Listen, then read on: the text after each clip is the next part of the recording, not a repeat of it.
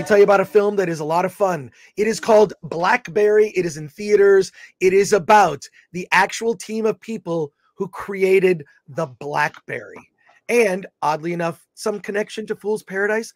Glenn Howerton is in the film. He plays a character named Jim Balsillie. Balsillie is his name, based on a real person who is the financier who became the CEO, the unwitting CEO of the Blackberry company, which I learned a lot about in this film. Blackberry was created by a bunch of Canadian engineers who imagined this device where you could send text messages over the internet.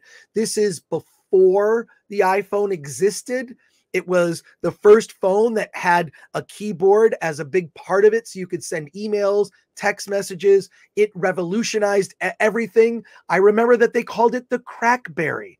I, at the time, had a Palm Trio, which was kind of a Blackberry knockoff. I then had a Moto Q that I still have that has a keyboard on it. Old tech is now kind of fun to have, is almost like a piece of ephemera. But this film is headed up by Jay Baruchel, who is the creator. He plays Mike Lazaridis. And Mike Lazaridis was the one that envisioned a keyboard on a phone. Like, if you just put a keyboard on a phone, you can send text messages. So this was the big innovation. This was like in the late 90s, early 2000s, and they got a group of investors together. Glenn Howerton's character, Jim Balsillie, helped raise the money. They created this company. It's a comedy that is about a ridiculous company that had like a very meteoric rise and a huge fall. It's funny and weird. And I didn't even recognize Glenn Howerton from It's Always Sunny in Philadelphia because he shaves his head bald. He's got a bald head with like hair on the sides. And I'm looking at him going like, that guy's familiar. I didn't even recognize Glenn Howerton. He's so good in this part.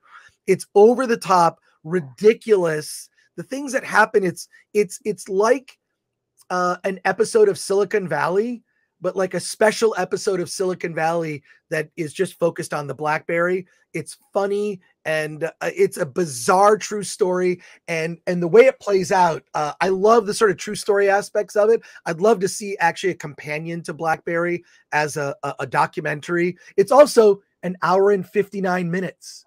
An hour and 59 minutes. It doesn't overstay its welcome. Entertaining. It's more of a comedy than a drama. I really enjoyed this film and I strongly recommend it. A strong 7 or 7.5 out of 10 for me. You will have a good time at the movies. Lots of great cameos from actors that you'll recognize, comedic actors like Rich Sommer, among others. But yeah, it's Carrie Elways is also in it. It's like a really good extended episode of Silicon Valley focused on the creation of the Blackberry. Strong recommend. So there you go. See, there is a good film and it is in theaters today. And the director is going to be joining us at the end of the show. So yeah. I know you've mentioned a lot, but watching this, I definitely felt like I want to see a documentary about this. Yes. Because I think the characters in the movie, you know, it is a comedy. So I think they're much more caricatures than they are actually characters. I found it very interesting. Especially for people who lived through the .com boom and then the .com crash. This is a story that plays right into it. The idea that